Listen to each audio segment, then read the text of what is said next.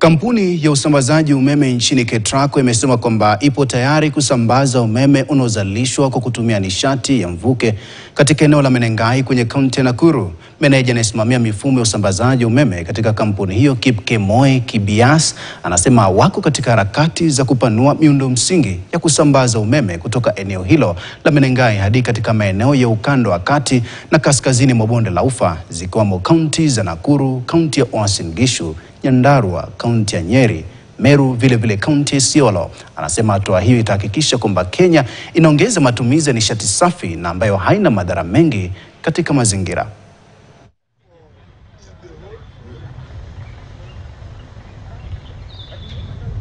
In support of the development of geothermal energy, we are here today to witness another additional 35 megawatts that we are evacuating from the Menengai crater to the grid through our station here to a station called Soilo in Nakuru.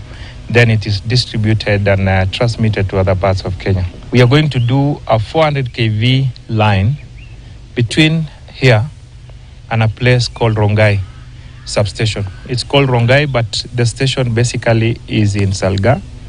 And that 400 kV line will be able to evacuate even much more power. It will be almost a double